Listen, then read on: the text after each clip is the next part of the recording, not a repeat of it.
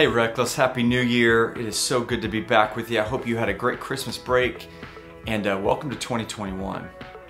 After all that we've been through over the last year, it is good to kind of turn the page into a new year. And so I know even as we go into this year, a lot of things have remained the same. I know that there's still a lot of craziness going on, a lot of uncertainty, but excited about this upcoming year and what God has in store for us. So I'm excited that you are back with us. I'm excited that you are in your group tonight and join us for this video and having a chance to be part of the discussion. And so I'm excited about this upcoming year for a lot of reasons.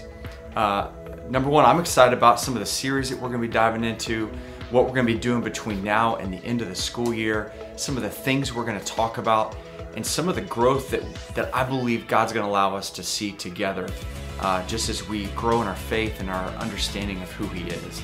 And so we've got a great semester plan. We've got some details about Rush that's going to be coming up very soon, so you'll want to make sure to stay tuned for that as we let you know what the plan is for that. And then, as we mentioned at the last week before Christmas, we are looking to scale back into meeting weekly on the Westridge campus every Wednesday night, hopefully after winter break. And so we're going to meet like this between now and winter break. We'll have a January gathering on January 27th, but then the hope and the plan is that after winter break, we'll be able to gather together weekly for a service and for groups like we did last year, and be able to do that through the end of the year. So I'm excited about this year, and I hope you are too. I hope that as we begin this year that you'll just open yourself up to say, God, what is it that you want to do in me and through me over the next year?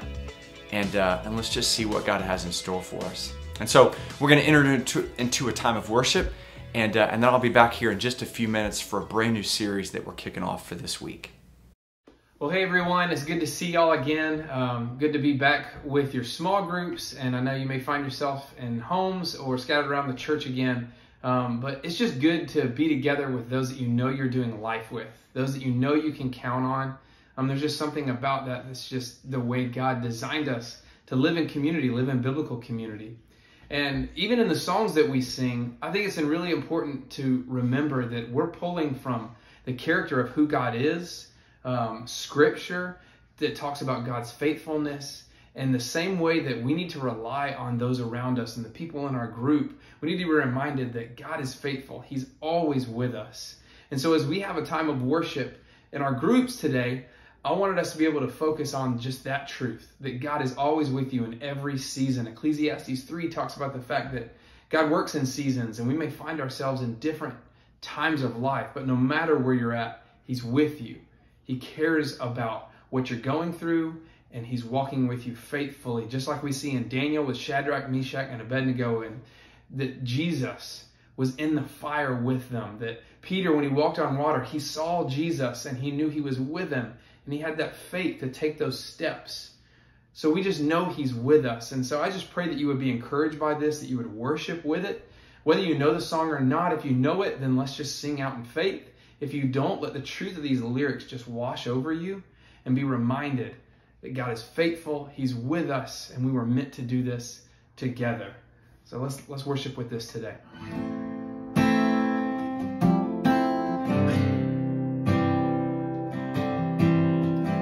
There's a grace when the heart is under fire, another way when the walls are closing in. And when I look at the space between where I used to be and this reckoning, I know I will never be alone. There was another in the fire, standing next to me. There was another in the waters, holding back the seas. Should I ever need reminding of how I've been set free, there is a cross that bears the burden, where another died for me. There is another in the fire.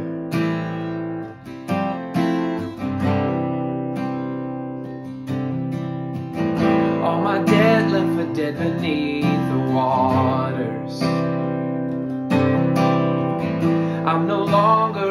slave to my sin anymore. And should I fall in the space between what remains of me and this reckoning, either way I won't bow to the things of this world. Oh, I know I will never be alone. There is another in the fire standing next to me. There is another in the waters holding back the seas. Should I ever need reminding, would power set me free? There is a grave that holds nobody. Now the power lives in me. There is another in the fire. Oh, there is another in the fire. Oh, there is another in the fire. Oh, there is another in the fire.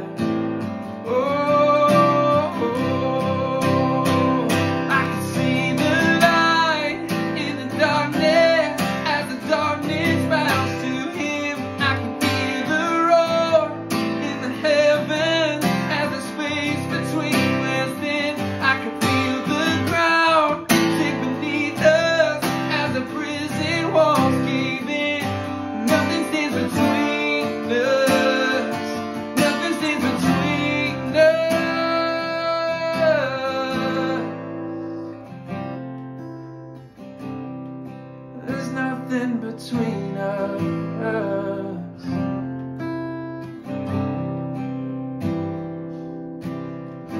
There is no other name but the name that is Jesus.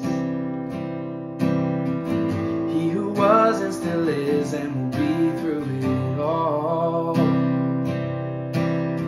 So come what may in the space between all the things unseen and this reckoning, I know I will never be alone. Oh, I know I will never be alone. There'll be another in the fire standing next to me. There'll be another in the waters holding back the seas. Should I ever need reminding how good you've been to me, I'll count the joy come every battle, 'cause I know that's where you'll be. I'll count the joy come every battle, 'cause I know that's where you'll be. I'll count the joy come every battle, 'cause I know that's where you'll be. I'll count the joy come every battle, 'cause I know that's where you'll be. I'll count the joy come every battle, 'cause I know that's where you'll be.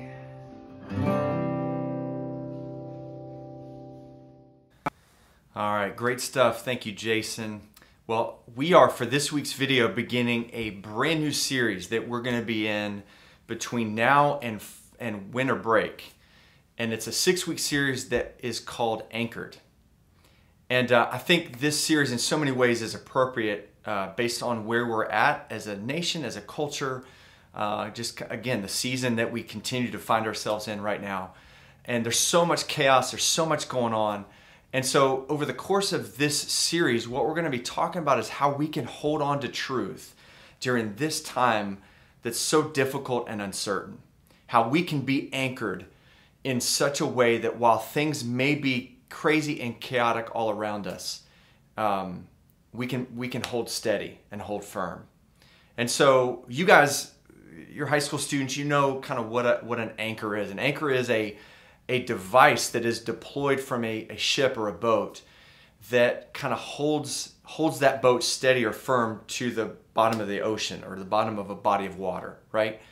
And so when everything on the surface, a storm may be raging, there may be a hurricane, there may be something crazy going on the surface of the water and around it, that underneath in the bottom, that anchor holds it secure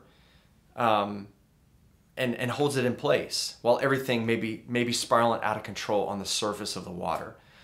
And so, man, I think there is so much truth to what we're going to be talking about in this series that's going to help us, that defines kind of where we find ourselves in this season of life. And so it reminds me of a story I heard recently of years ago. There was a hurricane that had been passing through the Bahamas in the Caribbean. And so there were a group of single men who were living on this houseboat. It's kind of small. It wasn't all that fancy or anything like that, but this was their home where they were staying. And so this group of men, as this hurricane was approaching, they ferociously were trying to tie the boat to all kinds of stuff. They were tying it to the dock, to nearby trees. They were just trying to, as many different things as they could possibly tie it to on the surface of the water and there around it, just to keep it steady from the storm that was approaching. And so by the end of this thing, this boat looked like a spider web of ropes and cords that were tied to all these different things on the surface to try to hold it steady. And so as the men were doing this local man who was in that time was kind of a cult hero because of the number of hurricanes that he had survived and just his knowledge of how to anchor ships and things like that. And so he approached this group of men and he said, hey, let me give you some sound advice. He said, if you tie it to anything on the surface of the water, then you're asking for trouble.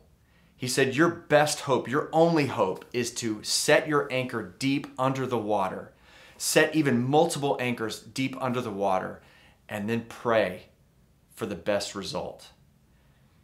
Now, I think when it comes to all of us, I think maybe we've heard stories of ships that survived crazy storms and ships that were destroyed and even maybe people that were lost. And a lot of times whether it succeeds or fails has to do with whether that anchor was properly secured.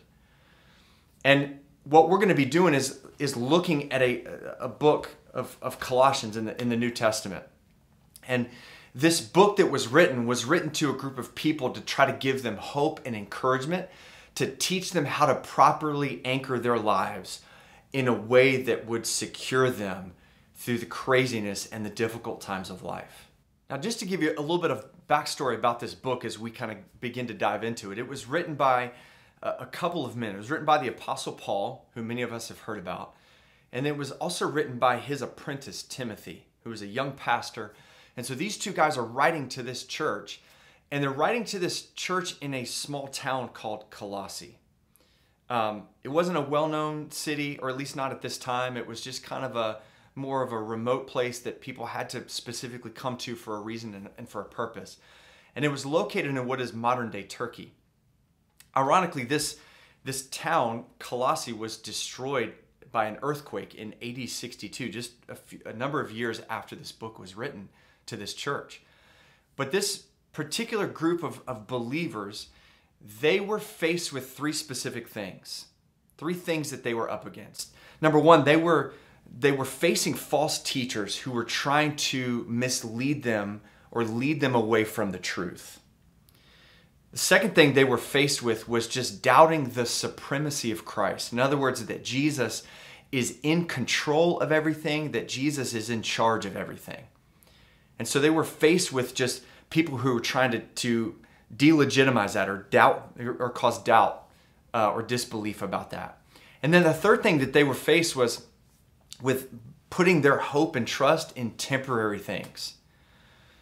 Now, I know for you and I in 2021, like there's a lot of things that we're up against, right? There's a lot of things that we face, from a pandemic and stuff in our country that's going on right now. There's just a lot that we're not sure what this year is going to hold.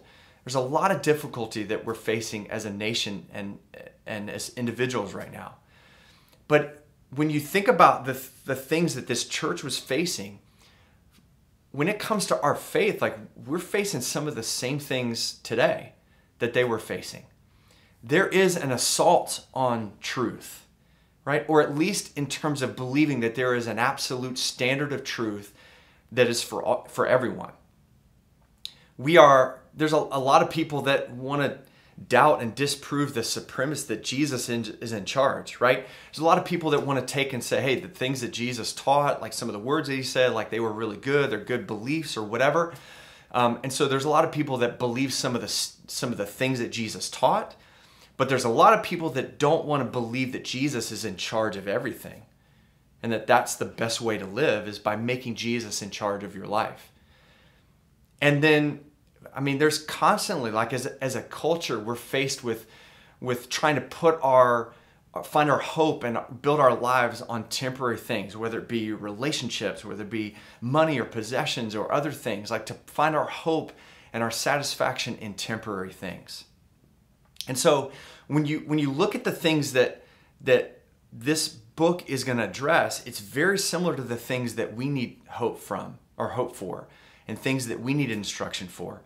And so what we're going to do over the next 6 weeks is we're going to dive into this book. And so one of the things I'm going to challenge you as individuals, and even to kind of make this a part of your small group, is to read the book of Colossians on your own, right? As we're going to be talking through this over the next 6 weeks, that during the week, you're just kind of picking apart and you're spending a few minutes every day or during that week just reading that yourself and just asking God to speak to you in a way that you need to hear it. And so let's go ahead and dive in, starting in verse 6. So it says, "This same good news that came to you is going out all over the world. It is bearing fruit everywhere by changing lives, just as it changed your lives from the day you first heard and understood the truth about God's wonderful grace." I love that this is one of the ways in which the writers are starting this verse, and they're saying, look, this good news is going to change lives.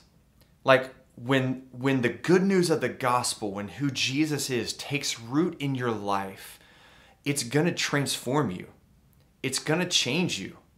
And he's saying, look, it is changing lives all over the place, just like it is changing your life. And my hope is that as you're reading this, that you're looking at your life and going, man, is Jesus changing my life? Because that's a key evidence that the gospel of Jesus is taking root in your life, because you see a transformation in your life in the different aspects of it. So skip ahead to verse 9 and 10. So it says, "So we have not stopped praying for you since we first heard about you. We ask God to give you complete knowledge of His will and to give you spiritual wisdom and understanding. Then the way you live will always honor and please the Lord, and your lives will produce every kind of good fruit. All the while you will grow as you learn to know God better and better." Now stop there for just a minute. What Paul is asking and Timothy is asking, he's saying, look, we are asking God to give you spiritual wisdom and understanding. He's saying, look, if you have the knowledge of God's will and you have understanding, not human understanding, not human wisdom, not common sense, but if you have spiritual wisdom and understanding that is given to you by the Holy Spirit, by God, it helps you understand the will of God for your life. He says, then you will produce good fruit in your life. You will live in such a way that it will honor God. I love that basically there is an assumption that if we have God's wisdom and we know God's will, we will live it out, right? It makes an assumption that we are committed to doing whatever it is that God asks us to do. It really just means that we have to know what that looks like. But the commitment is there, right? It's not like, hey, look, I pray God gives you wisdom and knowledge, and then if He does, then you need to kind of weigh and evaluate and say, all right, am I committed to this? Am I not? No, he's saying, look, if you have wisdom from God, if you have understanding of God's will for your life, you're going to produce good fruit because the commitment is already there. You're already committed to living out your life in accordance to who God has called you to be. So the question is, are we? He makes the assumption that the church in this town of Colossae, the Colossian church, is committed to that. But just like we talked about back in December before the holidays, have we knelt before God as the ruler, as the king of our lives? Have we committed? We may not understand everything. We may feel like we lack wisdom or knowledge, or I'm not sure how I'm supposed to handle this situation. I wish I knew, what God wanted me to do in this situation. But we know that we're committed to it. once we figure it out, I'm going to live it out. And the question is, have we fully committed our lives to Jesus to say, Jesus, I don't understand it all, but once I do, I'm committed to living it out. And he's saying that once God reveals that to you, you're gonna produce good fruit in your life. You're gonna live out your life in such a way that honors and reflects who God's called you to be. We just need to know what God's will is. I think this may be for a lot of teenagers, for you guys especially, and even as you get into adult, to be an adult, I think that's one of the questions, like, what is God's will for my life? I just want to know God's will, right? And I have had so many moments throughout my life, especially when I was younger, I'm like, God, I just need to know your wisdom. I need to know what your will is. I remember one time, and I've shared this story before, but when I was a 19-year-old, 18 or 9, actually 18. No, I just turned 19. I was a 19-year-old freshman in college, and there was a season of my life where, like, I had no idea what God wanted for my life, right? I was in a band, we're leading worship, we're doing all these kind of things. And so I remember at one point there was this camp that we were going to lead worship for in Texas. And so I remember going back and forth, like, God, what do you want me to do? What do you not want me to do? And so, like, I knew that I was committed to doing whatever God wanted me to do. I just needed to know what that looked like. I just needed to know God's will. And so I remember one day just kind of praying, and Jesus said, like in Matthew 6, seek first the kingdom of God and his righteousness, and everything will be given to you. And so I remember just getting on my knees before God and saying, God, I am fully committed to doing whatever it is that you want me to do. And I remember God saying, like, I want you specifically to go to this camp in Texas. And so there was an issue with a job. I ended up having to quit my job, but I knew for certain that this was God's will and God's plan. And so I remember we ended up going to the camp in Texas.